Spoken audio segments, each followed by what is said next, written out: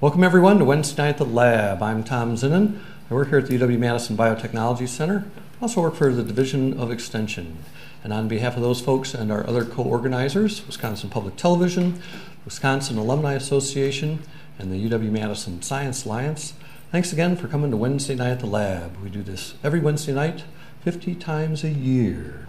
Tonight, it's my great pleasure to introduce to you Monica Turner. She's a professor in the Department of Integrative Biology.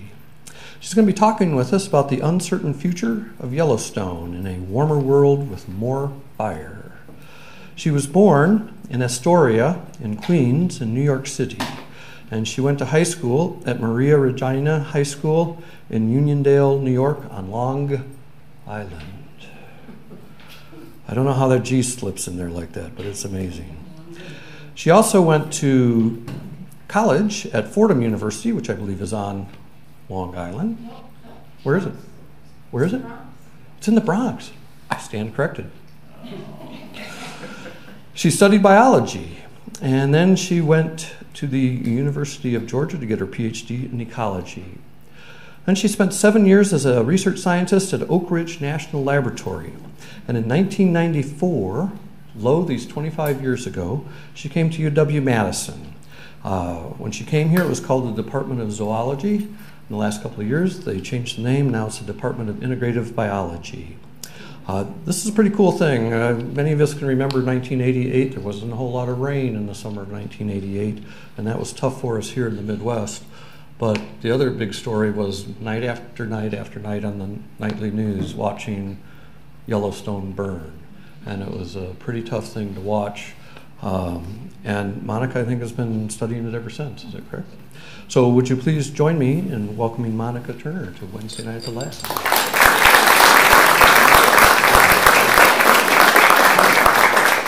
Well, thanks, Tom, and thanks everybody for coming out on a lovely evening. It was, at least for me to walk down the hill and stuff, a lovely night tonight, so I'm glad to be doing it now and not in the middle of January when we get another polar vortex. But I'm happy to be able to share with you tonight some of the work that we've been doing in Yellowstone and take you on a little bit of an adventure. So at the outset, I also want to just acknowledge that many of my graduate students and postdocs and collaborators have participated in this work over the years, and we've had funding from federal and local sources, and lots of acknowledgments to make. It's not just my work. But I think we probably all agree that our national parks are national treasures, and in fact, they're international treasures. If you go to Yellowstone or any of the parks these days, you'll see visitors from all over the world. But these are very special places that preserve elements of our natural and our cultural heritage. And I'm going to take you tonight to Greater Yellowstone. So we're up in, I have to use the mouse instead of my pointer. So we're up in northwest corner of Wyoming in the northern Rocky Mountain region.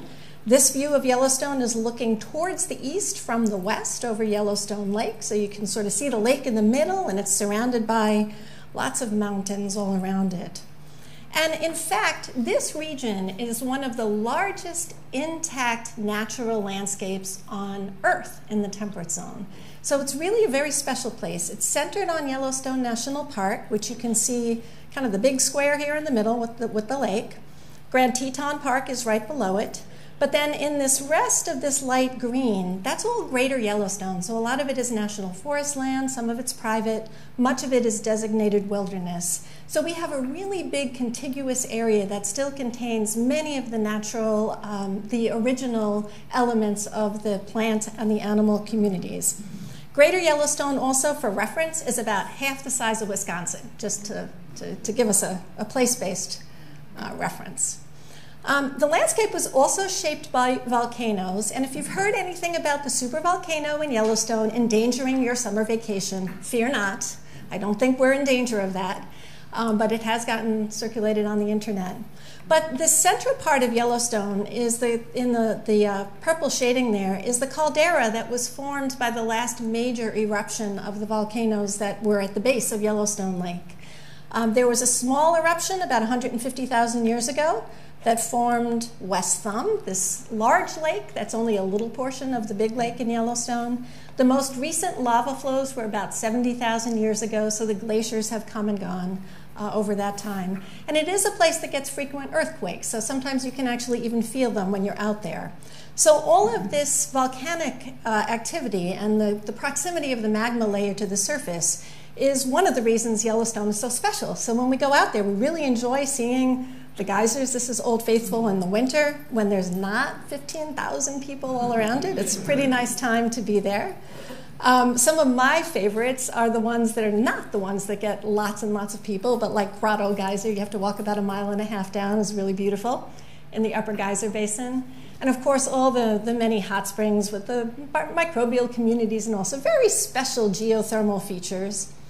And of course, beautiful scenery no matter where you look. So this is looking across in the Grand Tetons. So, you know, just a beautiful draw for everyone. And of course, I can't neglect the large populations of native animals. And of course, it's not a zoo, so you're not guaranteed to see everything. But most times when people are out there, they'll see some of the animals: wolves, elk, bear, etc.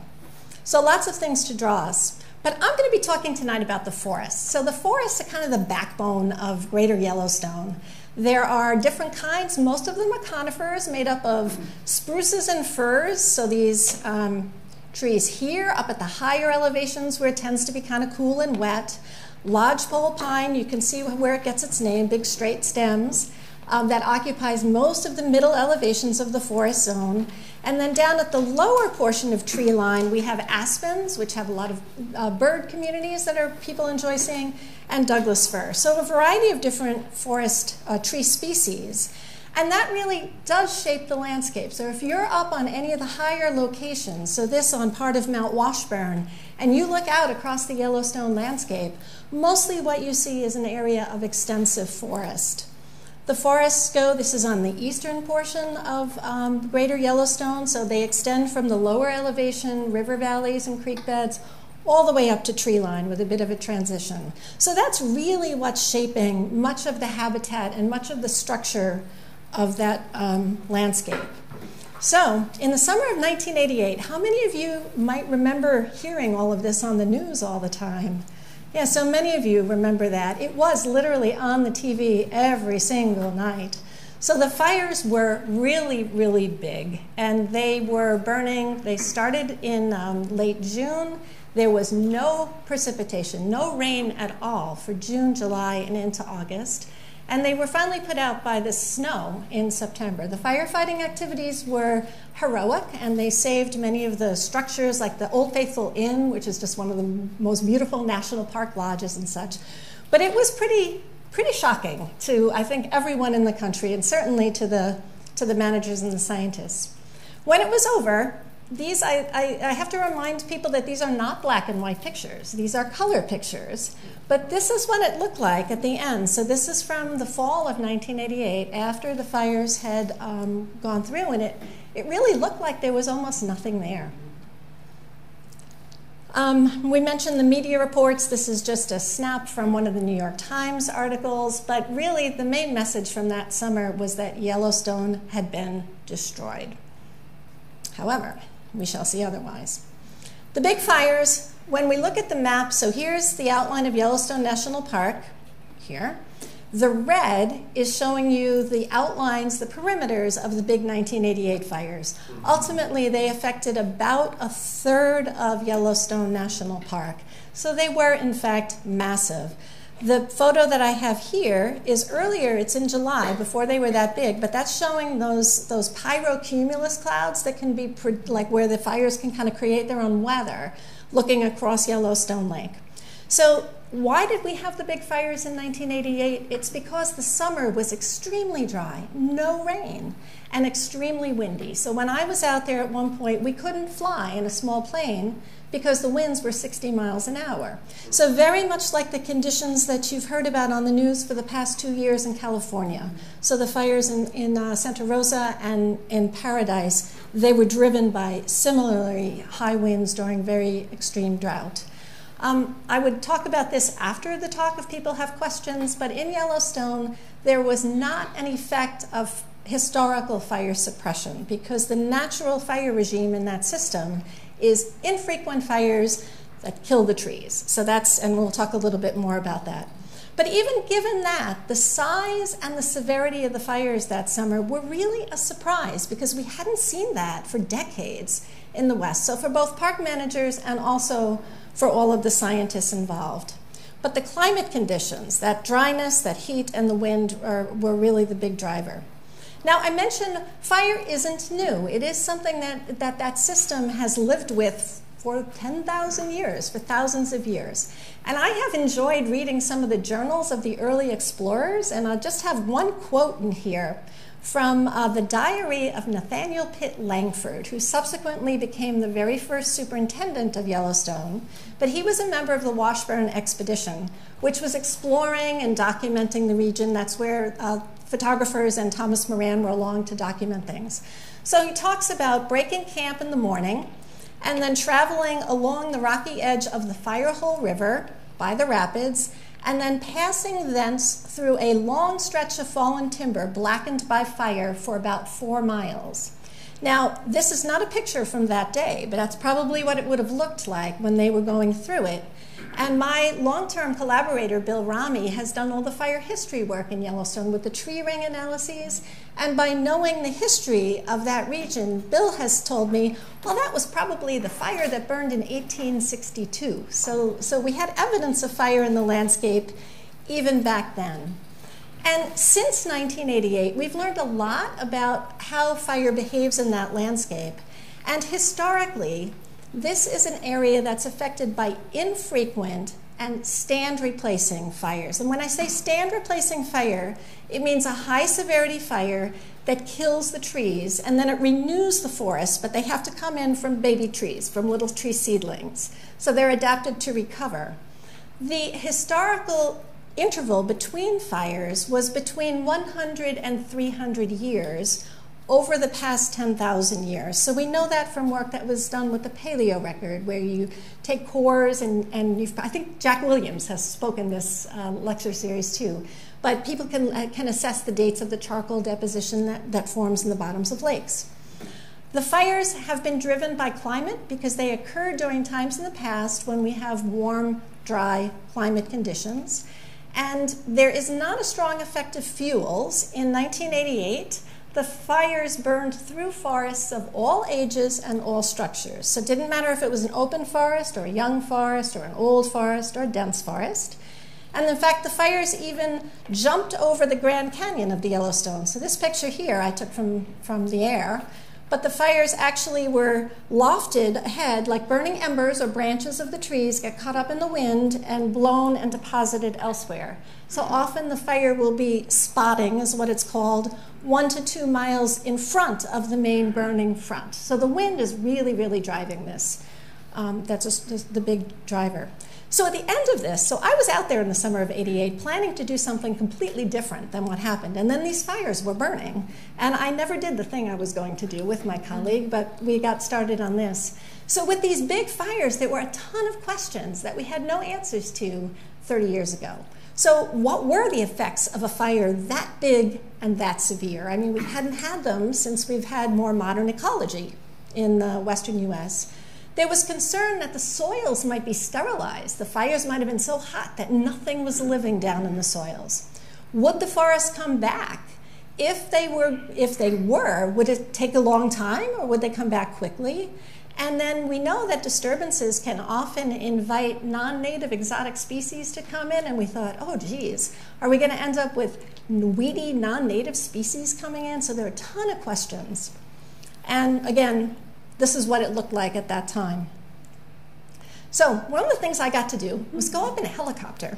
So this is me about 30 years ago in my little flight suit and fly the landscape because we didn't know what fires like this do. And this was at the very end of the firefighting activity. And the other thing I'm going to mention is, as a scientist, when you have something new happen and you're a young scientist, you want to get going on it, you sometimes rope your friends and family into coming with you. So we call the 1989 field season, when we got our first data after the fire, friends and family. So like, this is me, this is my mom. She was the executive director of one of the Girl Scout councils in New York. She had 2 weeks of vacation. She was out sampling burned trees.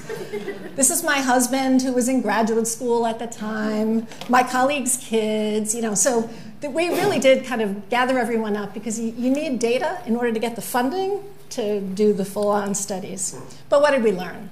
So from the view from the helicopter, one thing that was really a surprise, and now everyone knows it in terms of within the fire community, but those red blobs that I showed you on the map of the perimeters, it's not just a moonscape everywhere. So the fire really creates this patchwork mosaic or quilt, where you have these black areas in the middle where the trees are all killed and the needles and such have been consumed. So it's very black, like what I had shown you, and much of the area looked like that. But there's also these green islands where the fire, just by virtue of the wind or the topography, it kind of went around it. So you really have this complex spatial pattern of areas of different size and different burn severities and the like. So we actually tested a lot of ideas about how that pattern affects what happens to the forest. We were really surprised at how quickly the vegetation recovered. So here's my October of '88. In July of '89, this is my pocket knife, my Swiss Army knife, and here's a little lodgepole pine tree seedling. They were all over in 1989. Now, you wouldn't see them if you were in the car, and if you were hiking, you'd still have to really pay attention because they were really pretty tiny. But they were there that very first year. 2 years after, the wildflowers were beautiful. They were just blooming everywhere. And within 15 years, we had just young trees throughout almost all that burned area. So the recovery was really quick, and everything came in very, very quickly. Lodgepole pine, the trees are adapted to seed back in, and I'll show you that in a minute. One of the things that was really a surprise was that the soils did not burn deeply. And so many of the wildflowers and grasses actually survived the fire. So you didn't see that in October because the tops were burned off, but the roots and the rhizomes were still underneath. And so they sprouted up in 1989 just with leaves. They were a little hard to identify sometimes because you didn't have any flowers. And then in 1990, they flowered, and then because those flowers produced seed, in 1991, the seedlings all came in. So we did not have invasive non-native species coming in. The natives were really fast and surprisingly well adapted to come back. And this is just showing for one of the lupins. You can see that big tough old root. We did a lot of excavating to make sure we had, we could tell the difference between seedlings and things that were survivors and sprouting up and all of that. So we have lots of good evidence for that. I mentioned the lodgepole pines. They were really, really abundant. And this is a tree species that's adapted to fire because it puts its seed in a bank in the tree canopy. So these cones here, we call them serotinous cones, but the tree produces more each year, and the cones remain closed until they get heated as by a fire. And then they open after or during the fire, and they shed their seeds, and the conditions that the seeds need are just perfect after the fire. Lots of sun, you got no litter, you just got nice soil to grow in, it's perfect conditions. And so as a result, you get very, very fast and very robust recovery of the trees. There's quite a bit of variation, which I could talk about as well, because at the high elevations, we don't have as many of the seed banking versions of lodgepole pine, but nonetheless, at the landscape scale, they're pretty much everywhere. So I would say, after 25 years, so this picture I took in 2013, I think you can't see the fire because of all the trees. So I suspect most visitors who go to Yellowstone, and this is looking across the Madison River, for those of you who might know that area, it's on the west side of the park, this entire area that you see here, with the exception of like that big guy, that's a survivor, but all of this are young trees that recovered from the 1988 fires, and the trees that were killed have now fallen down, so you don't see the snags either. So I think most visitors, unless it's a very recent fire, they're pretty oblivious. And the park doesn't even have much about it in the newspaper anymore because it's just not as much of a big deal now as it was for many, many years. So the take-home message from 25 years of work in Yellowstone was really that the native plants and the animals are really well adapted, even to fires that are as big and severe as those that occurred in 1988. We were just really gobsmacked by the resilience of the system, to be honest. The ecosystem processes like carbon dynamics and nitrogen and all that other stuff, that also recovered quickly. And we understand this pretty well, so I got to work with National Geographic in their special issue that they did of Yellowstone in March of 2016 to do this little diagram that shows, the transition from the forest. I even got them to get those serotinous cones in there, to the wildlife coming back, and then to the reestablishment of a young forest. And again, historically, those trees would grow for another 100 years to 300 years before a new fire would come through and hit the system. So it's a cycle of fire and recovery that's well established. However, we are now changing the rules of the game to some degree. So climate is changing, and fire regimes are changing. And I say fire regime, and I meant to define it before, but in ecology, we call the fire regime the set of frequency, severity, and size, so all of those things that characterize how often and where fires occur in an area. So it's not like a political regime. But what we're seeing in the western United States, and these are data from my colleague, Leroy Westerling, where the green shows you where forest is in the western US, and the black dots show you where there were big fires between 1984 and 2011 is when this was from. This was an article that was published in Science because it was the first time we had made a good, strong statistical connection between the changes in the climate and the changes in the fire. Because as you know, it takes a long time to be able to really extract a clear signal out of noisy, variable data. So we are seeing more large fires. There's more area burned each year, and I think you're aware of that just by listening to the radio, watching TV, reading the papers. The increase in fire is associated with warmer temperatures, earlier melting out of the snow in the springtime, and then as a result, fire seasons are longer because they start earlier because things dry out sooner, and then they're going through later in the fall, such as in California when they went through December, which was kind of unheard of. So Leroy has brought some of this up to date, but this is also just showing you some of the data where we're starting in 1970 here. This is the number of big fires in the whole West. The red bars are natural lightning-ignited fires, which is what's the normal source in places like Yellowstone. It's not human ignitions, it's lightning storms that ignite the fires. And then the horizontal lines here are just showing you the average each decade. So you can just see the steady march up in terms of more big fires that are occurring, and this does continue. And that increase in the West is mostly from natural fires. So there are human causes of ignition as well, but it's mostly the lightning ones. So we're seeing that. And this is in part because those long-term trends are really a response of the fire regime to climate and ignition sources and the vegetation dynamics. So when we think about what you need for a fire, if we start down, when you're lighting a fire in your fireplace, you need some fuel, you have to have oxygen, and you need a source of heat. So that gives you your start or your flame. When we have a fire that's burning in a forest, in any given day, it depends on the weather that day and the topography. Is the fire burning upslope, faster, downslope, slower, and what the fuels are like, how much biomass is there, how much wood. But then over these decadal scales, like we're seeing the changes happening, it's really a response to changes. A lot of it has to do with the changing climate. So we started thinking about what would happen with climate change back 30 years ago because the projections have been there. We just didn't have quite the sophisticated tools that we have now. But Bill and I published our first paper in '91 exploring what the consequences of climate change might be for Yellowstone.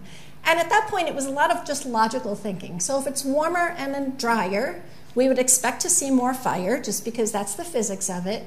And we would also expect some of the vegetation to be shuffled around a bit. So if you're a plant that needs something cold, you'll probably be at a higher elevation because that's where it's colder. We also did quite a bit of computer modeling early on with several different types of models. And I have the hammer here to say we thought we were hitting it pretty hard. We were taking what we know about the fire regime over the past 10,000 years and said, well, what if we have fires twice as often or 3 times as often? What would that do? Or, relative to the historical. But we stayed within the bounds of what we knew had happened over the past 10,000 years. We just kind of went to one end or the other. And so the results of that work suggested that we would still have forests that were resilient. They could rebound from the fire, much like we had seen in what I've shown you here. And so thinking through, well, so climate and fire, we know they've changed in the past. We know that from the records that we've seen from tree rings and other things. We know they'll change in the future. We had simulated quite a lot of differences in the fire frequency and size. And in our models, the forest still recovered. And then the giant fires of 1988 were not catastrophic ecologically. The system recovered. So we said, aha, Yellowstone is very well adapted to fires and climate change. And I've given that talk a number of times. Or is it? So there are times when things change your perspective. And this is one of them. So I was at a conference on 20 years after the Yellowstone fire, giving one of the keynote talks on the recovery of the fire, and my colleague, Leroy Westerling, was also giving one on the climate change. And so he showed this slide, and it just astonished me.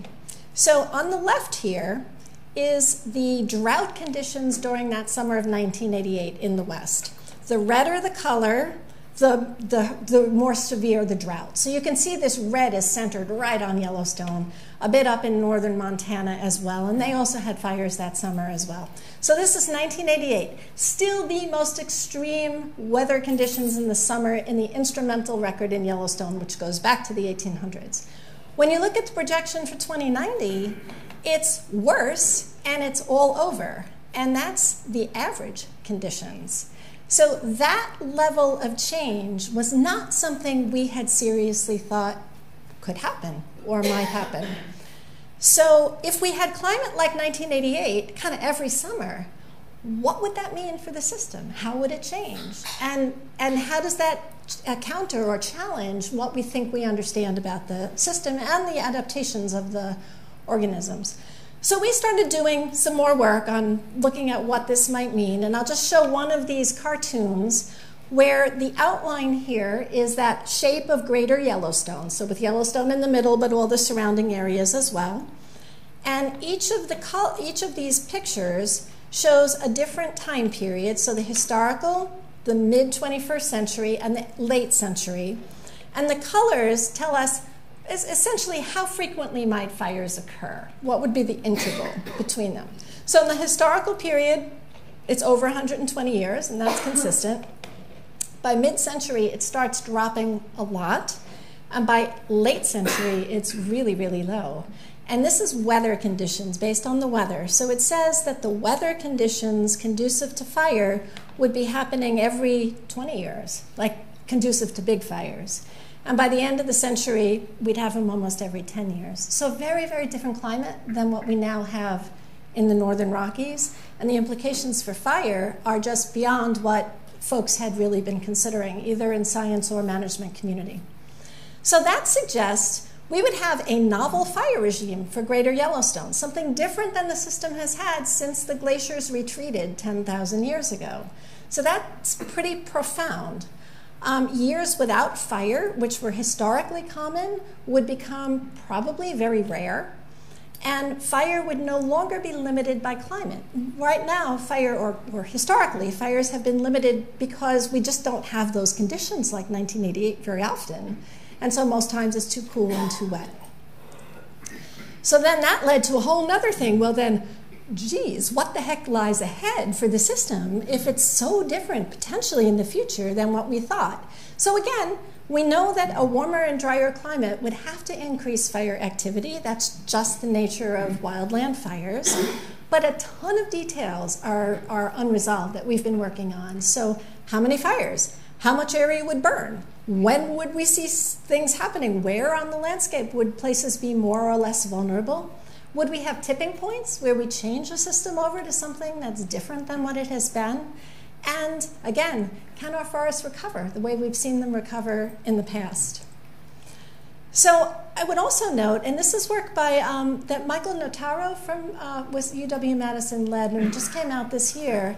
He did a big detailed analysis on the climate patterns in Yellowstone, and it has already warmed. So this is not projection. This is the actual data for what has the temperature done since 1982 till 2015.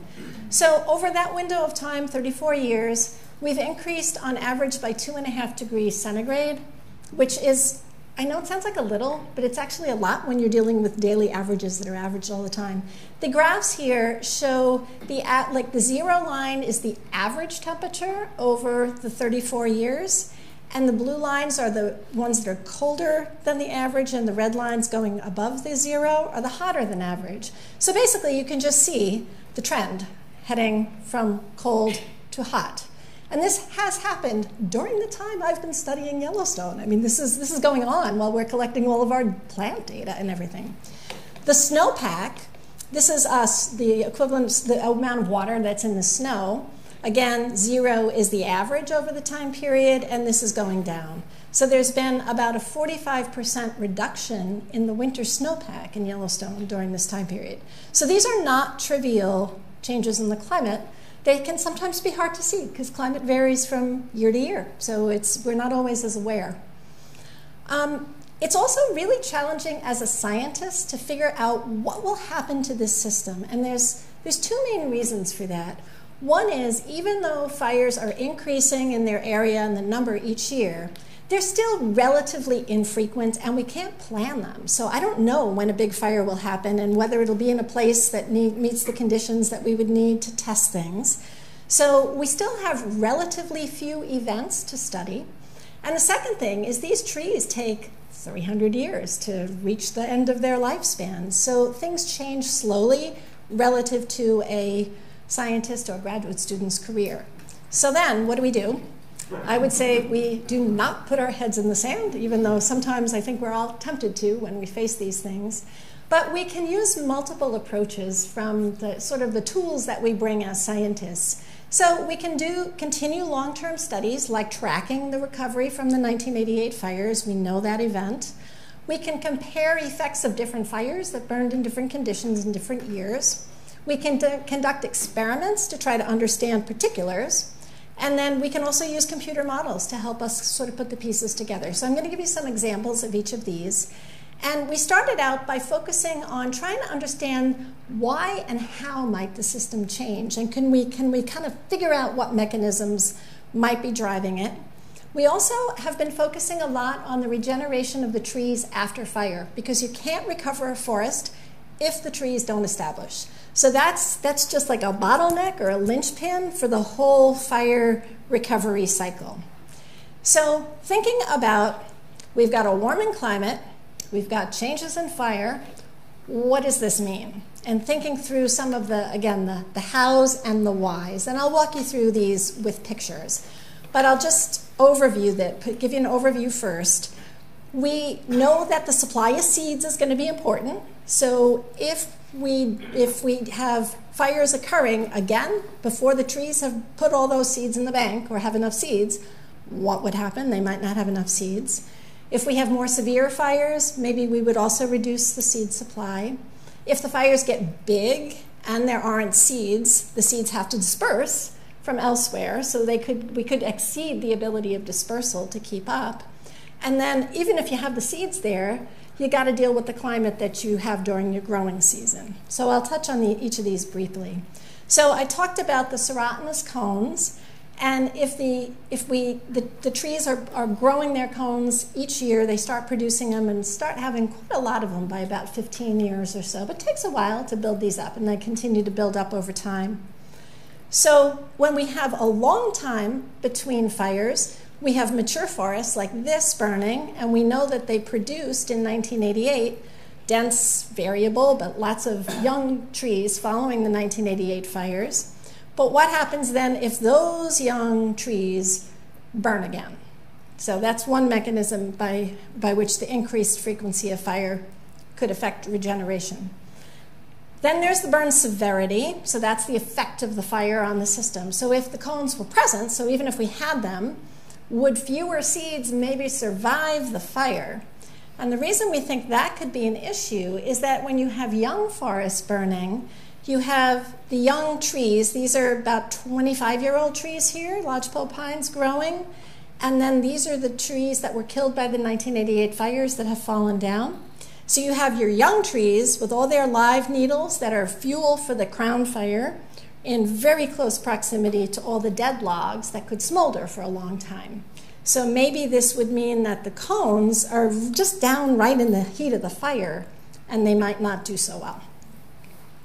I mentioned the seed dispersal. So we have our patches of areas where we know the seeds have to get in. And we have some species like Douglas fir that are shown here that don't produce a bank of seeds. They have to produce cones every single year.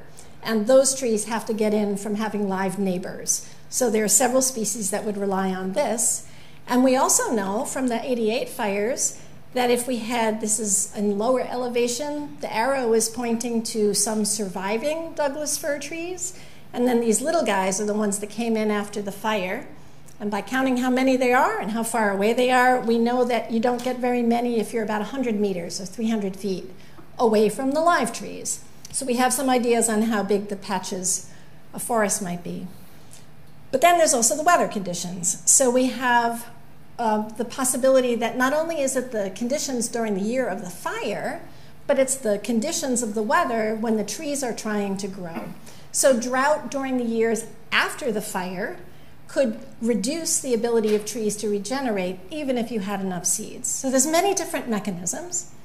And in part, this is very a sensitive phase because mature trees and little seedlings have different limits of tolerance. So if you think about your garden, your well-established plants can handle not being watered every single day.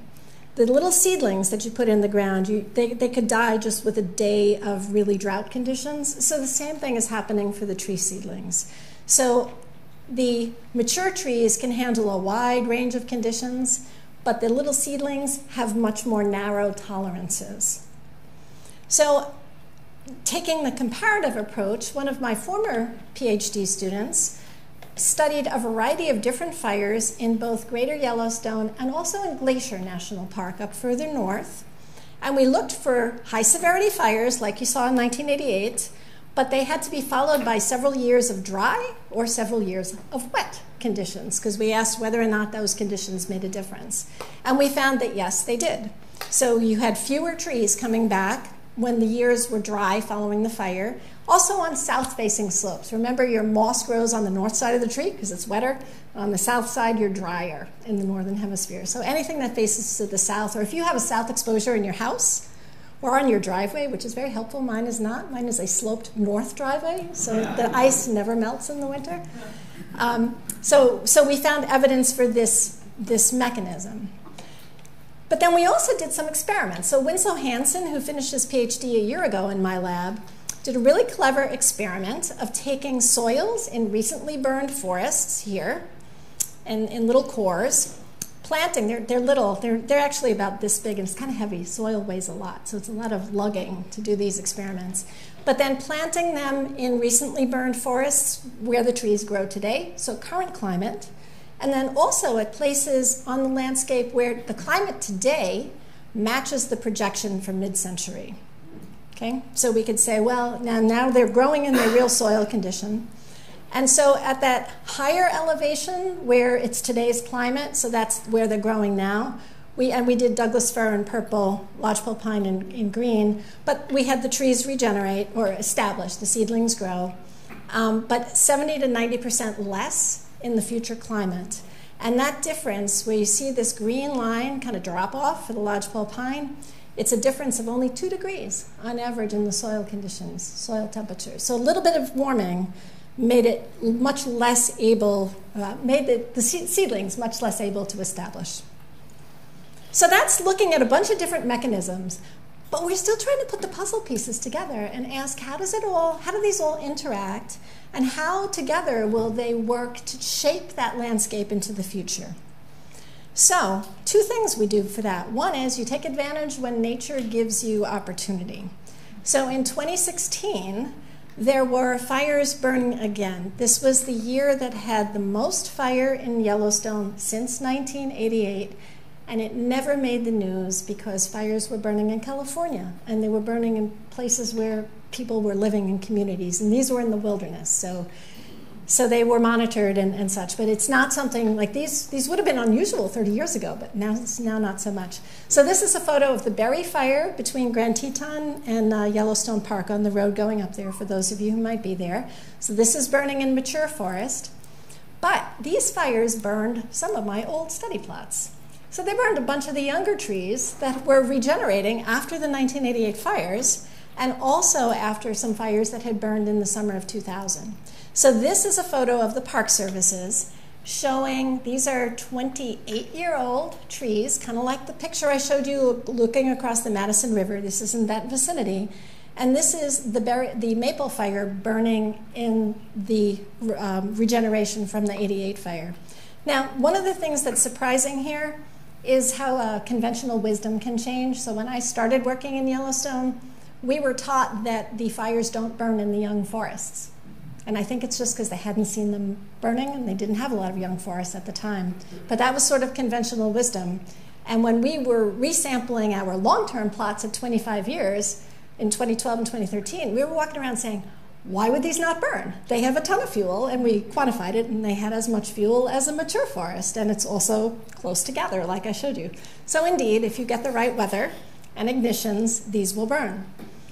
So this is one of my long-term study areas. So this was a photo that I took in July of 2013 when we were doing that resampling of the long-term measurements, and this is roughly the same area in July of 2017, the year after the fires had burned. So you can see it's still a bit of a mosaic. You can see some of that pattern, that quilt there.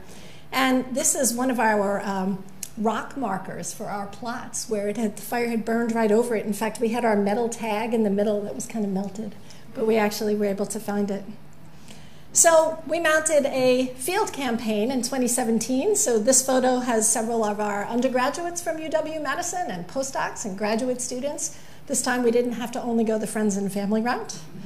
Had money from NSF. And then we went out, and as we typically do, we are making measurements of the severity of the fire, and we're counting the tree seedlings and counting the coarse wood and doing all of those things.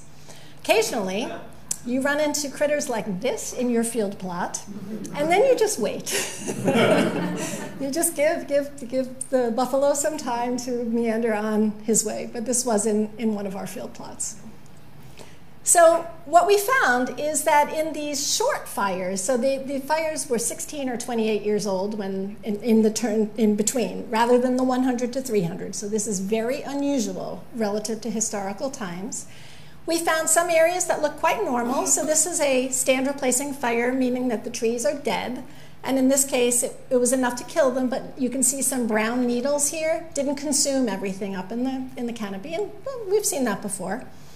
We've also saw typical crown fire. So here, the fine fuels, the little needles are gone as well. The trees are black, and yeah, that's normal. But we also saw that, and that was not anything I had seen before. So we had areas in all of these short interval fires where everything was consumed, everything. I mean, every log on the ground and every tree. It was just pencil posts left. And so that I had not seen before. So we came up with a new name. We actually published this and called it Crown Fire Plus, because Crown Fire wasn't quite enough. So you can see also shadows. We call these ghost logs, or you see the lighter color going along here on the ground. That's where there had been a dead log on the ground, and it was completely combusted in the fire, and it sat there, and then it leaves a shadow. And you can see the shadow just for about the first year, maybe the second year. So some of these are measurements you have to make very quickly, otherwise you don't get a chance to do it. So this happened where we had very dense trees that were skinny. So they may be tall, but they're very skinny, very dense. So areas where those lodgepoles had a lot of seed, and it germinated just beautifully. So those were the places, but not all of them produced this. So we still don't fully understand what was going on. Even talking to the incident commanders and such, we're not 100% sure why we see this. It's one of the puzzles that we're still working on. But we also found that with those short fire intervals, so not the long time that the system had to recover, on average, it was 77% less regeneration of tree seedlings in the first year, which is the critical year, compared to what had regenerated previously. And those numbers are just way low compared to what we had seen in 1989. And again, the first year is really important here because in much of this system, what happens in the first year sets the stage for the next decades to centuries because the trees are coming in right away. They need that seed bed. And so there's not as much continual recruitment. We also found an effect of the severity. So in areas like this where the trees weren't completely consumed and they still had cones on them, we saw trees regenerate. In areas like this Crown Fire Plus, there was almost nothing in terms of the conifer trees. There's also a bit of, I'm calling it a triple whammy. I don't know if that's really a good word or not, but in these reburns, because if we've lost the seed source, we also have the surrounding forest is also young.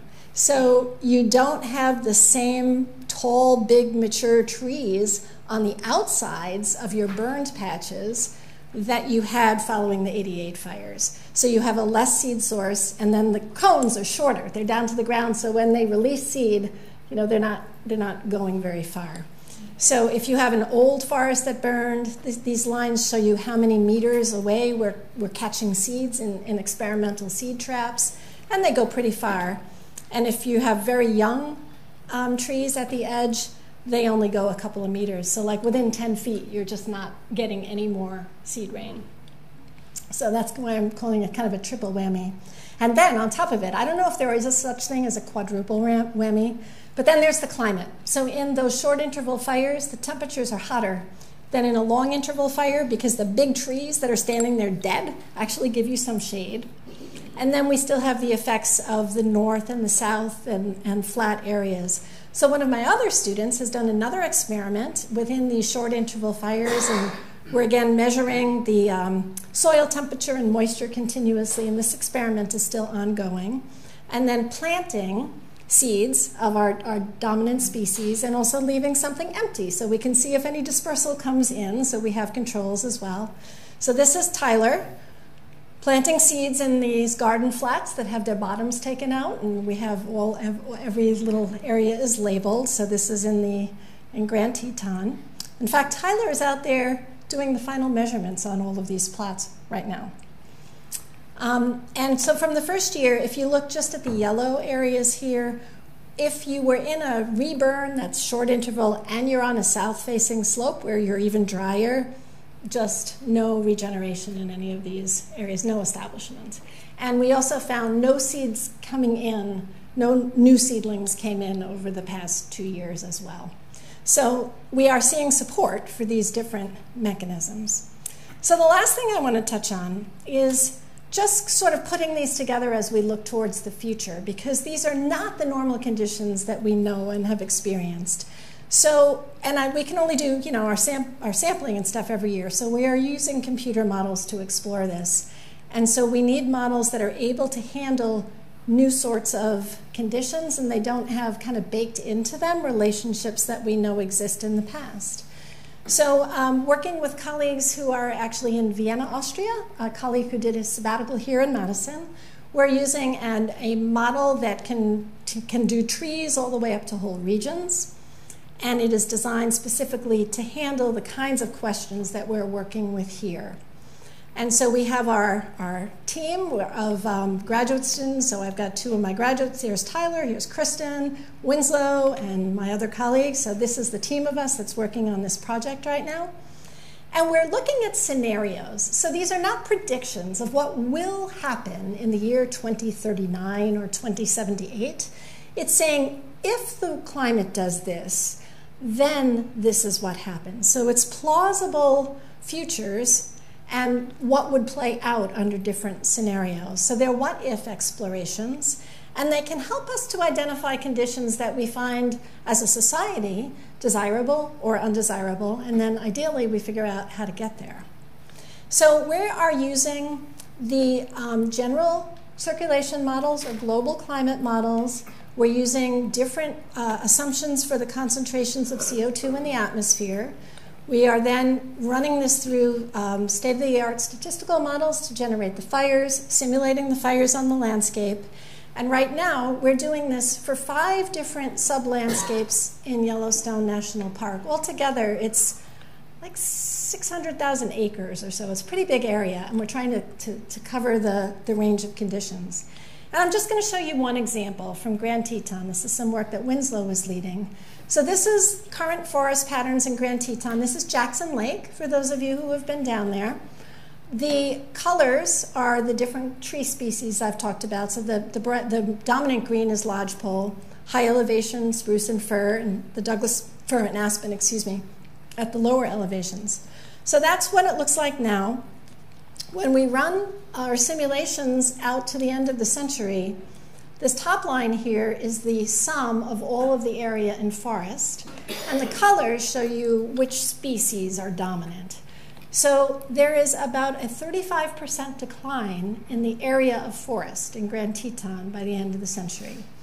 The lodgepole pine dominance reduces quite a bit as the temperature warms. Douglas fir benefits. It's in the lower elevation, warmer positions as well. And the high elevation spruce and fir start to decline. So we are now looking at things like what will happen to the old growth forest. Will we get conversion from old to young? Will aspen be able to persist in the landscape? This is a species of interest from a biodiversity standpoint and just an aesthetic one. A lot of people, if you go out there in September and October, everybody wants to see the aspens. And whether or not, what will, if we lose forests, like I said, 35% of the forest could go away, what will it be? Will it be grasslands, meadows? What will come in there? So we're working on some of that now. We're also looking, at the consequences for some of the wildlife, particularly not so much the big ungulates like the elk and the moose and such, but the animals that like some less charismatic, I should say, but that's not really fair because they're pretty charismatic. But things that like young forests, the pine marten likes a lot of dense vegetation. The red squirrel likes the old forest. The snowshoe hare has its own requirements. So things that require different conditions. What will the change in the forest mean for these animals? We're also going to be using imagery, and these are just examples at the moment, but we're going to be taking our model projections and taking scenic vistas of Yellowstone, and based on what we project in the future with different CO2 pathways, adjust that photo to show what it would look like in the future as a way to try to convey to people how the landscape may change if we stick with business as usual or if we make some modifications societally. And then to give you an idea of some of what this might look like, we're also doing some visualizations, and I'm going to tell you ahead of time what you'll see before I run this. So here's, you now are familiar with the shape, the outline of Greater Yellowstone. So that's, we're looking up to the north. And I'm going to run a simulation where you will see red areas appear where fires burn. The colors are our different tree species. And if it's a black that comes in, it means the forest doesn't recover within 25 years after the fire. So we're giving it plenty of time to see whether trees grow up and fill in. And then on the graph, you will see a red line showing fire and a black line showing the areas that don't come back. It's going to work at the same time. So here we go. So we're starting in 2006, and we're running to 2100 with the fires, and then in the simulation we stop the fire just to make sure we're allowing for tree regeneration to happen. So you can see lots of fires occurring throughout the forested areas of the landscape.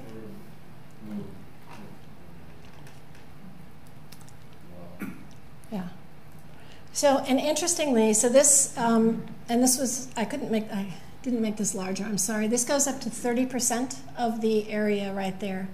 So we end up with a little bit over 30% of the forested area not coming back as forest. So this is just one illustration, and so we're exploring a range of them, but this is the type of thing that we're doing by putting together into a process-based model what we have now learned about the mechanisms. So you'll have to stay tuned, and maybe in 2 years I'll come back. So our question is Yellowstone transitioning, and if so, how? So are we living through and visiting Yellowstone and observing a landscape in transition from this that we've seen in the past with the old forests and the robust recovery to fires to something in which the landscape may be much more open in the future, where we have more grassland and meadow and steppe communities and less forest?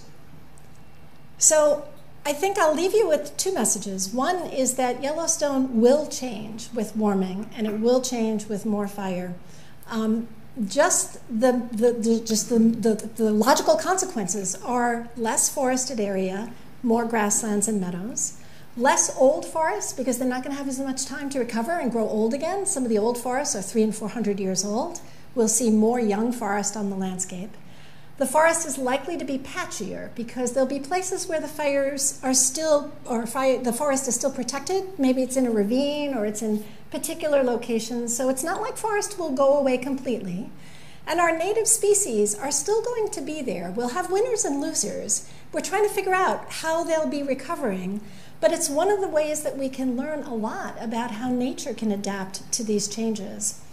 The data that we now have from the past is not going to let us to predict the future. And we can't say, based on what happened in the past 10,000 years, this is what's going to happen next. But it is now giving us a benchmark against which we can assess the changes that we're recording now. So I started out by saying national parks are national treasures.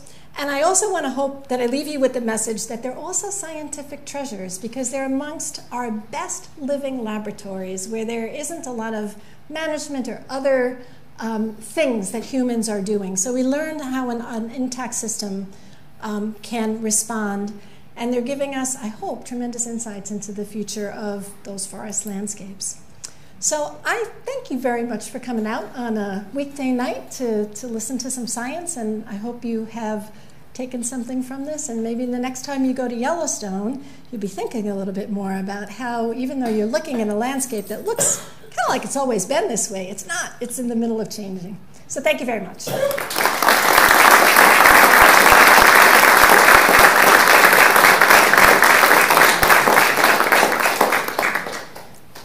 I would be happy to answer questions if people have them. Yes, sir. I have a question. We drove into Yellowstone in 2014 from the northeast, and there were vast areas of totally dead trees. It reminded me of the Cascades in Oregon, where some bug is causing this. And is that true also in Yellowstone? Okay, so the question is, and I'm repeating it because of the microphone, because it's streaming. So the question is, coming in from the northeast part of Yellowstone, you can see vast areas of dead trees. Looks a lot like the Cascades in Oregon, where there's been bugs eating the trees and killing the trees. And is that similar to what's going on in Yellowstone? So yes and no. So there are native bark beetle species, and we've worked on those a lot as well. So the mountain pine beetle is one that attacks the pine trees, so lodgepole pine and also white bark pine. There's another beetle for the Douglas fir and another beetle for the spruce. They're very host specific. There was an outbreak, and they're native species as well. So they go through cycles where they go up and down.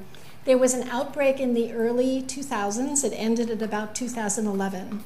Where you came in is high elevation. You're coming in over the Beartooth Pass, and white bark pine is the high elevation pine there. White bark pine is another climate change story because it's high elevation, and it's typically in climates where the beetle can't survive. The beetle doesn't like it if you go down to -40 for like 5 days in a row, and that almost always happens. As the climate has warmed, that pressure has been relaxed, and the white bark pine is not as able to defend itself. So the lodgepoles are better at pitching it out, it gets its resin, and it tries to kill the beetle. And the white barks are less defended. So you came in through an area where there's a lot of white bark pine, and yes, they were killed by beetles, some of them. The other thing, though, that you have seen there is that there are trees still standing that were killed in the 1988 fires. And I'm not sure why some of the trees at high elevations seem to stand longer. But there are places, mostly at high elevation, where 30 years later, the snags are still standing. So as you come into Cook City and Silvergate, in that area, that's still 88 fire. So, sorry, I gave you a very long answer to that question, but interesting one, and it ties into the climate change story because there's other dimensions to that besides the fire. Yes? What's your best guess for which animal species might be better adapted to a warming climate versus others that may be less successful? So moose may, I'll repeat the question. So what would be my assessment of some of the animals that might be well adapted to the warming climate or not the warming climate? So the moose, I think, are struggling with the warming temperatures already. That's part of what's contributing from what I've been told by the wildlife biologists. And the parasite load has also increased with the warming. So they're having a trouble with that. And so I think the moose population may continue to decline. The bear population may also suffer, particularly the grizzly bears, because they rely on the white bark pine seeds in the fall as a food source to beef up before hibernation. And so they're also generalists, however, and so they're fairly flexible in their diet. They eat a lot of moth larvae too, which I only learned recently. So, but I think that they may suffer from some of the loss of food supply. And so I think that's a problem. I think some of the ungulates might be happy. So the elk and the deer, they might do well because they have to migrate out of those high elevation and deep snow areas in the severe winters. And so if we have more openings and more patchy areas, I think elk and deer and possibly pronghorn might do well also. Now, and again, I should say this is me just speculating because I'm not a wildlifer. Yes? After the 88 fire, wasn't there great criticism of the National Park Service for not doing more fire suppression? And if you answer that and then talk about how they feel today about fire suppression. Yes. So the question is, during the 88 fires and after it, the Park Service was criticized for not doing enough fire suppression. And then what has the policy or the attitude or perception been? So yeah, they were really criticized afterwards, and it was because there was misunderstanding about historical fire suppression, allowing fuels to build up, and then also that they just didn't do enough. That's actually not true. They suppressed the fires very quickly that summer. They attempted to, but the fire conditions were so far out of firefighting capacity that it was completely impossible to do. They were, however, soundly criticized, and so the Park Service put into place a service-wide full fire suppression policy after 1988, and that stayed in place till 1992, and then it was relaxed and gone back to a natural, managed wildland fire policy. The assessments that were done in the following year, so there were blue ribbon panels to deal with the policy side and blue ribbon panels to deal with the science and what the consequences were. And essentially their policy was vindicated and supported by the scientific evidence. And so that has come back, and now they will suppress fires still when they are jeopardizing infrastructure or if any people are in danger or things like that. But these 2016 fires, they were monitored. They did a little backburning of the maple fire near West Yellowstone because the town was, of course, reasonably frightened that what if the fire winds changed, would they burn? So they were monitoring there, but basically they monitor and predict the behavior of the fire every single day and then make decisions about where it might go and where they need to suppress. So it's not a hands-off policy completely at all, but it is trying to let fire have its natural role to the degree it can. One of my recent visits, I remember seeing signs on the road that this was a fire and that it was I didn't call it a controlled burn, but allowed to burn. I don't know. Yes. Yeah, so if you're driving in while a fire is burning, you can see signs on the road that will alert you to the fact that there is a wildland fire burning, and that fire is a natural part of the ecosystem, and don't panic, basically. Thank you. Yes. Yes. We've always sort of thought of national parks as being areas where we can let nature do its thing without a lot of it. But as we move into the climate change environment, might we see a future where we have to manage the national parks to the habitat that we want, as opposed to what we think is being on its own? And do you see that happening in some place like Yellowstone? So the question is, we've managed the national parks as a hands-off arrangement where we can let nature take its course, and as the climate is changing and we're seeing these rapid changes, might we have to be managing for desirable conditions? So yeah, I've thought about that a lot, and I personally would not like to see us manage within the national park areas. I think we should do it in the national forests, which are designed for multiple use, and they're commodity lands and things like that. Based on the number of surprises we've learned from how the natural system responds without our management, I think we may still have a lot to learn on the advantageous side from having areas where we do maintain that hands-off policy. So in a place like Greater Yellowstone, I would love to see Yellowstone Park proper and Grand Teton Park proper hands-off so that we can see how the native species respond. You know, there's selection happening for things that are more drought tolerant and the like. But maybe on the national forest lands, if you really want to maintain timber, then perhaps you start thinking about what species to plant and allow ponderosa pine, for example, which is a southwestern species. It's probably well adapted to the new climate, but I would want us to do it there and not in the wilderness. But there are differences of opinion on that. I think it's going to be very much a policy discussion as things continue to proceed. Yeah. Yes? Is there going to be, in my mind, it's impossible to manage it to keep it the way it is if the climate has changed, because it's just that way. Is there going to be some pressure to try and do that? So the question is, it's hard to manage it, to keep it the way it is when the climate is changing, and will there be pressure to do that? I don't think that there will be pressure to keep it in a fixed, static state, because that was the case back, I would say even in the 60s and 70s when we were managing national parks. They were viewed as vignettes of America. And we didn't, this is a royal we didn't really have as much understanding of how dynamic natural systems were and the role of disturbances like hurricanes and floods and fires and the like, and the fact that these systems change a lot. So that has actually been accommodated now in the management of the parks and in the policies that are guiding that. So I don't think there'll be pressure to keep it as a fixed thing, because we can't do that. But I think if we start seeing really, really, really big changes, maybe there will be pressure to plant things or something. I really don't know. I feel like we're heading into such uncharted territory now. I'm not sure. Yes? You work for a department that used to be a Department of Zoology. I'm a plant person, and I'm astonished that your research is almost all on plants, and yet you were in the Department of Zoology. Usually it's the other way around. How did this come to be?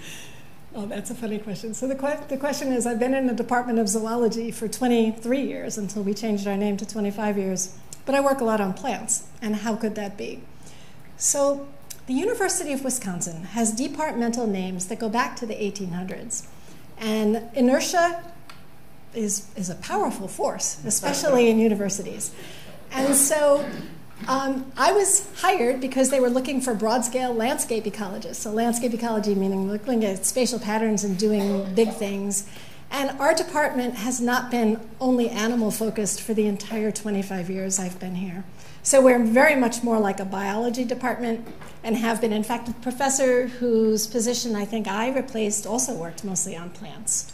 And so it's a function of Wisconsin having very low boundaries between our departments and what we collaborate on. So the people that do work similar to mine, would be in many different departments. I could have been, in fact, I used to sometimes get mail to forestry or to botany.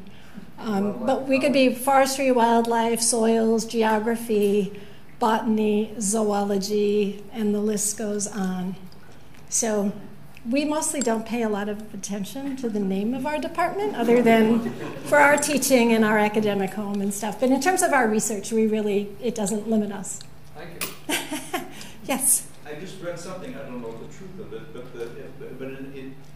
but there's been a report that at least for protection of the paradise areas in downtown California, that someone has developed a gel that they can apply to forest areas that will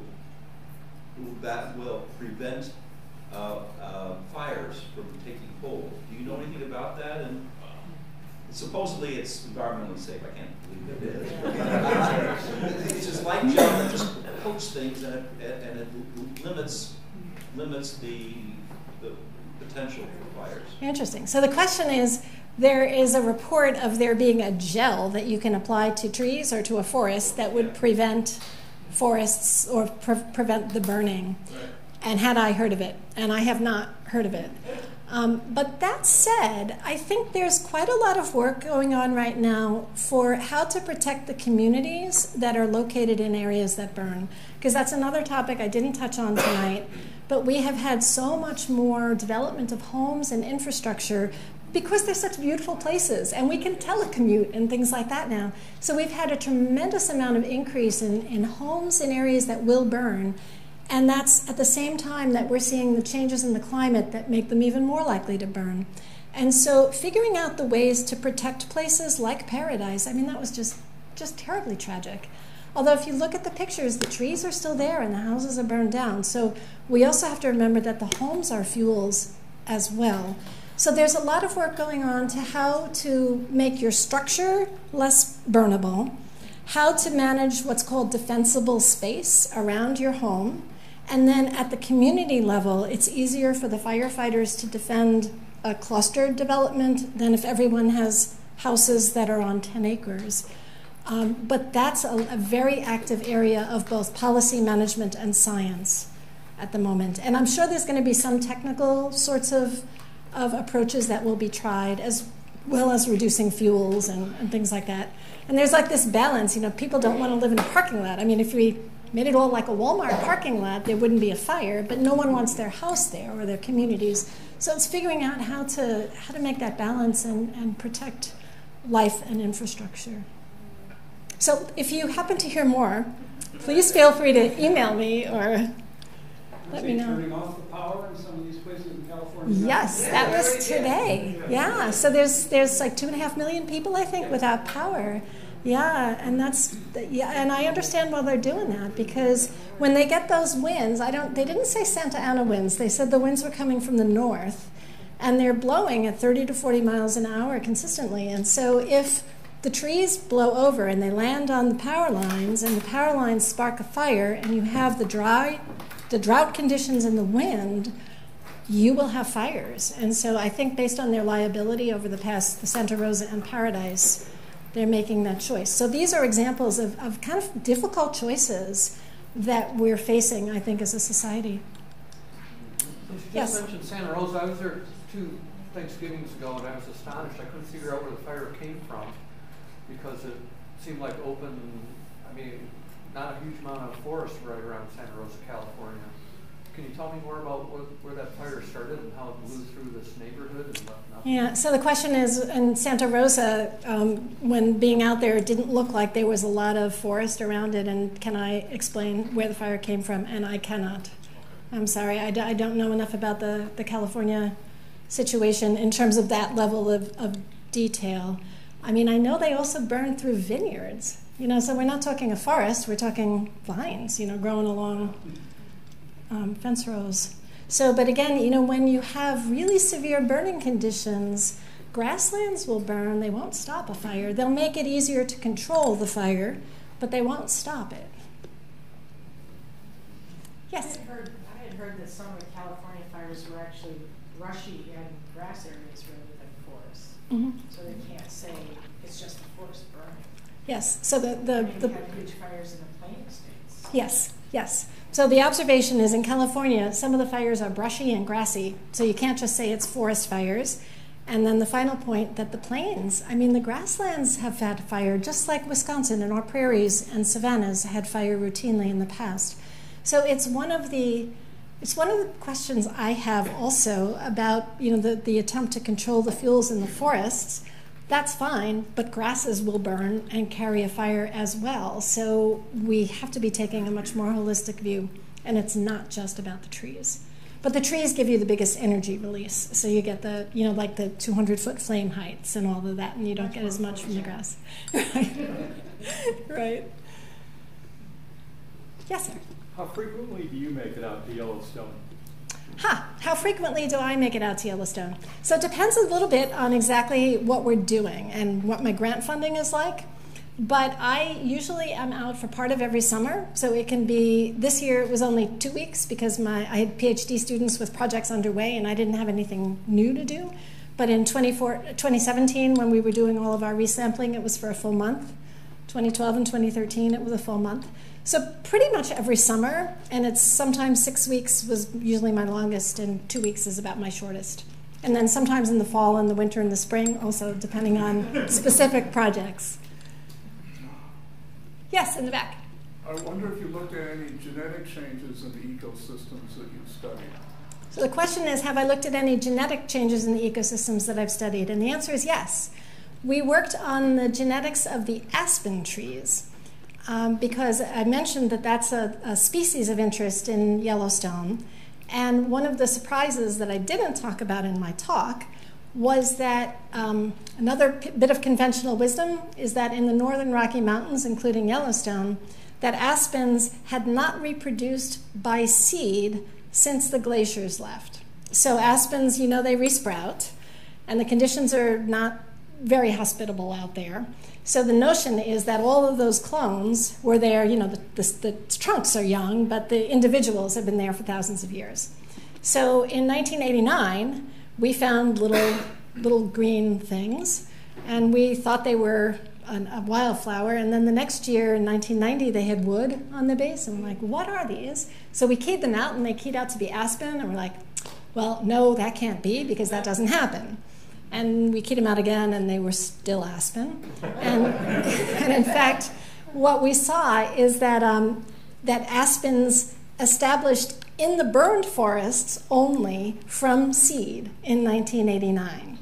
So it's an example of how these natural populations respond to disturbance. So it allowed aspen actually to move upslope, because that's the only time it can move. Once it's a big tree, it's not like an animal that can run away. So it moves as a seed. But going back to the genetics, so this is where this comes in, is that we did work on the genetics to see what was the genetic diversity of the seedling population. Was it related to the adults that were nearby in Yellowstone? And we found that it was quite diverse, and it was related to a lot of the trees that were in the southwest, because that's the dominant wind direction. So it wasn't always related to the populations that were locally in Yellowstone proper, but it did come through on the southwest. And aspens release their seeds really late in the winter, early in the spring, and the seeds can travel over the snow really long distances. And so we actually had to fly over Yellowstone to make sure in the fall that we could map every small little aspen adult to find them. And then we discovered that in the burned forest, they went as far as 16 kilometers away from the nearest known adult. So they got around. And then the sad part on the genetics is that with Rick Lindroth, he's in entomology, does a lot of the aspen genetics, we tried 3 or 4 times to get proposals funded to do the next thing, and we never were successful. So after that, no more. Yes? I noticed on the one map you had there, where you were showing an expansion of the climate change area that went sort of northwest and southeast. Does it seem that Yellowstone is the center hotspot for the whole system? So even if it would not necessarily where you could predict it where it was getting worse, does that show that, oh yeah, it's still going to be really bad in the Yellowstone area? So, so the question is on the maps. I had some that showed it centered on Yellowstone and then throughout the whole area and expanding. So yes, it does show that it will be still bad in Yellowstone and pretty much the rest of the area as well. We're also doing some work up in Glacier, and they've also had a lot of fire. It doesn't get a lot of press either. I'm not quite sure why, but I think they've almost had more as a proportion of their park than has Yellowstone. And that's another area where we're seeing that intensification of the hot, dry conditions. So I don't know if I've answered your question adequately. Okay. Yeah. Yes? Is your work affected in any way by the present political climate?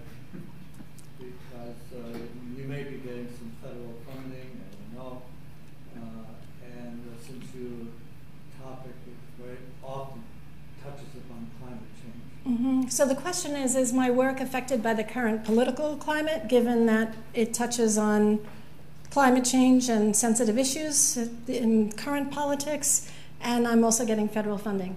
So it has affected the funding streams to some degree. So there is a program called the Joint Fire Science Program, which Congress put together in the 90s, I believe, from Department of Interior, Department of Agriculture, and so a number of the agencies pooling their funds together to focus on fire because it was becoming an issue. And that has been a source of, it's competitive grants, but that has been a source of funding for several of my projects in Yellowstone. And their funding was almost zeroed out for the past several budgets. And so there has been no additional funding in that area at all. Appropriations, not just the Trump administration budget, but the actual appropriations? Yeah, actual appropriations. Mm-hmm. Oh yeah, because the actual appropriations restored what had been zero. So there is some money there. There's some money there. They're basically keeping some of their information networks going and running a competition for graduate student, small grants for graduate students only. In terms of the science that I do, I would say it does not affect what I do. We still are able to follow the questions that we want to do. I mean, I've done program reviews under past, not this administration, but others, where there has been word coming down from on high within the Forest Service that they weren't allowed to work on climate change. That was previous administration. But a lot of times the science is still getting done, even within the agencies. It's just sometimes put under a different name. For academic scientists, it's more that if we lose our support for science funding in general, we're going to lose our ability to gain all of this knowledge. And I feel like we're still fighting a battle at a higher level for just the value of research and the value of learning and then evidence-based policy decisions. Yes? I go to the Boundary Waters a lot, and I think starting in 1995 or 96 in Quetico and then the Boundary Waters on the west side, there's been a series of pretty devastating fires. Mm-hmm. Do you have colleagues that you talk to that compare what you're finding in Yellowstone to what folks are finding in Minnesota? Yeah. So what are they finding? Yeah, so the question is, if you go up to the Boundary Waters in Quetico, you can see evidence of the fires up there. So yeah, it's super interesting. One of my colleagues at the University of Minnesota, Lee Frelick, is one of the people that does a lot of the work up there. And with the Boundary Waters, they have also found sort of the sequence of events that happens has a really strong impact on what the forest does afterwards. So they are also seeing differences in how things are changing because in their case, I'm trying to remember, I'd have to go back and look at the details, but you can convert something to jack pine, or you can come back as a deciduous, or depending on if you have the wind throw, like the 1999 4th of July storm, that straight line storm. If you burn after that, you didn't have a seed source, and then you go one direction. And so the answer is yes, there's a lot going on, and yes, there's a lot of comparison that gets done between different kinds of disturbances and what we're seeing at a general level in different places and what's similar and what's not. At a lot of places there's hardly any soil there because the Canadian Shield is right there. Mm-hmm. What is the soil like in Yellowstone? You showed your student doing soil cores. I'm just wondering. So the question is, what is the soil like in Yellowstone? So in the Boundary Waters, you've got the Shield and it's really shallow. So in Yellowstone, the soils are also very shallow. So they're derived from volcanic parent material. Those of you who know anything about rocks and such, it's rhyolite and andesite derived soils for the most part. They're very infertile from the standpoint of a plant. They're quite rocky and they're shallow. So they're kind of not a very good place to make a living for most plants, which is why I think lodgepole pine is able, it's very nutrient conservative. It's mycorrhizal, so it's got the fungi helping it to obtain some of the stored nitrogen that is in the soil. But it's not, it's shallow soils and not very high water holding capacity either. Yes? When you talk about the mycorrhizal relationships, what is the depth to which the fungi go, and are they able to escape the effects of the fire on the soil? Mm-hmm. So the question is, for the mycorrhizae, how far down do the fungi go, and can they escape the effects of the fire on the soil? So most of the mycorrhizae are in the top 15 centimeters of the soil. So they're shallow, and lodgepole is a shallowly rooted plant. When the fires come through, the fungi are more vulnerable to heat than are the bacteria. So and then when their hosts die, their population numbers will also go down. However, the sampling that was done in 1989 found that the spores, I think is the right term, were everywhere. And they did survive the fires, and the trees, seedlings that were establishing were almost all colonized in that very first year by the mycorrhizae. So that's one of the questions that we had too, that we thought, oh, you know, the trees are going to come back and there's going to be no mycorrhizae, and without that they will not thrive. But the mycorrhizae were everywhere and they weren't limiting. Has that mycorrhizal study been repeated in the short return fire areas that burned for 25 years? Question is, has that study been repeated? And it has not. However, I do have a proposal pending at the National Science Foundation to focus on the nitrogen dynamics. So there's a whole nother nutrient cycling side of these stories as well. And we would be out doing that and also looking for some of the end fixers. There's some, I don't want to go too far down a nutrient pathway because usually it puts people to sleep even though it's late. But there's some work that's been published out of British Columbia that suggests that there may be some nitrogen fixation capacity in the mycorrhizae.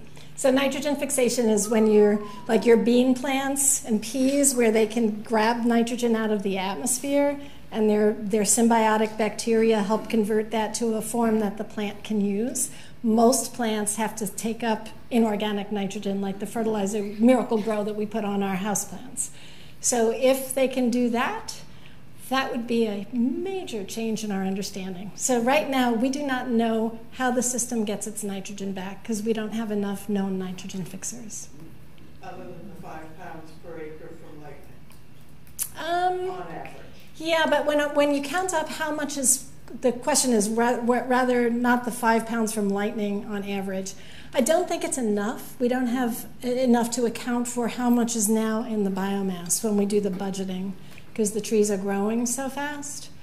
And we can estimate about how much, so when the live trees are burning, the foliage and the leaf litter on the ground, when that burns up, nitrogen is volatilized and it's emitted to the atmosphere. Yeah, and so somehow the system has to recover that. And we know from analyses we've done with chronosequences that it recovers it by about 40 to 70 years, but we don't know how.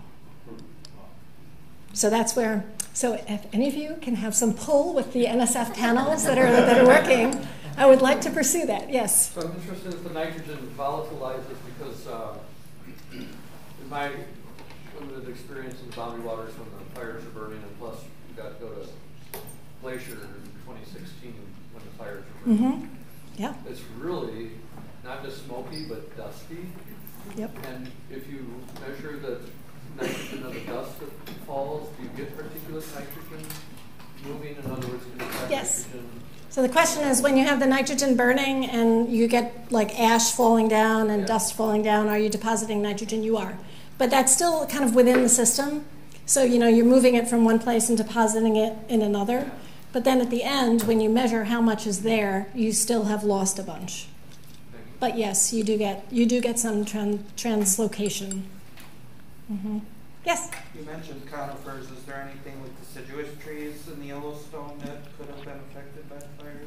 So the question is, I've talked a lot about the conifers, and anything about the deciduous trees. So that's really mostly the aspen story. That's the dominant. It's still not a very dominant one in terms of extent of the landscape, but it's the most prominent one. And there's a little bit of riparian cottonwood along some of the, like especially along the Snake River, but there's not much in the way of deciduous trees.